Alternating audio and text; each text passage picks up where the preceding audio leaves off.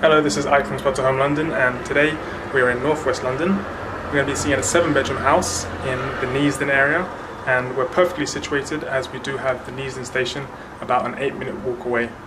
Now, on the way to the station, we have an enormous amount of shops. We have Tesco, we have Subway, we have cafes, we have bakeries, everything you can imagine right here within 2 minutes, 1 minute even, and it's definitely going to be a great location for you if you wish to stay in the northwest area of London. Now, with that said, let's go ahead and check out the room. So here's outside. We'll have a balcony before we get into the front of the house, which leads into the kitchen.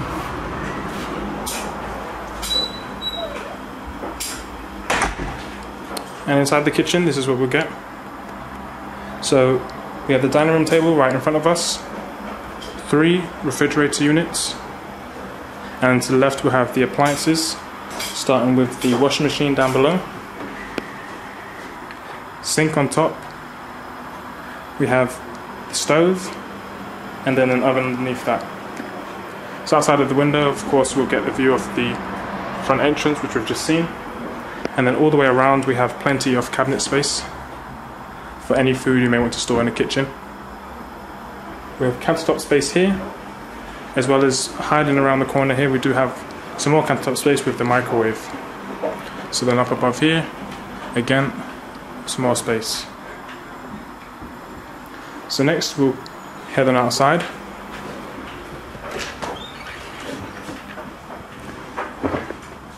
So here on this floor we get a corridor to the right, a few doors around us, and starting with here on the left is bedroom 1.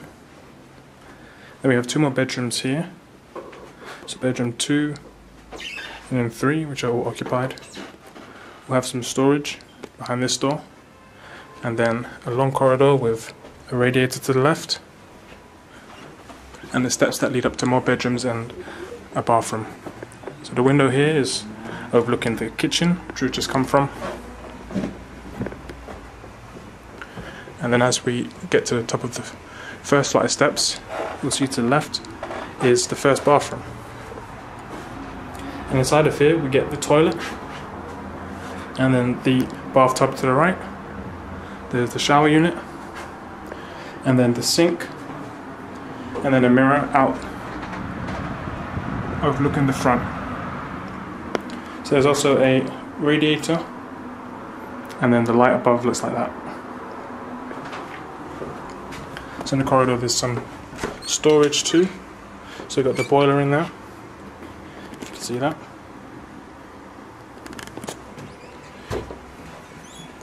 And then here we'll have bedroom 5, which we're going to be seeing.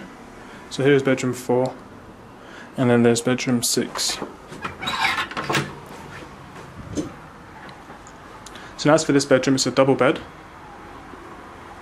and we'll have a lot of storage space with the built-in closets along the whole wall. There's a mirror right in between, and in the mirror we can see the reflection of the chest of drawers in case you need additional storage. So there's also a shelf, so you can use that to store anything on the side. And inside of the built-in we'll get a lot of space to hang your clothes, and then 2 shelves up above. So there is also shelving built into the wall here in the corner. It's quite nice. Goes all the way up to the ceiling. And then on this side it's half blocked off with the shelf here, as we can see, but then we can hang our clothes inside of here. And again we'll have another 2 shelves up above. So then there is also a desk in this room. And then outside the window we get a view of some of the shops that the high street has to offer. Inside of the chest of drawers, I've got a number of drawers there, provide you with any extra storage. So in addition to the small desk, we do have this desk with another 2 chairs, and then a radiator behind that. So now lastly, upstairs there's the 7th bedroom, which we're not going to be able to see, but there is a bathroom.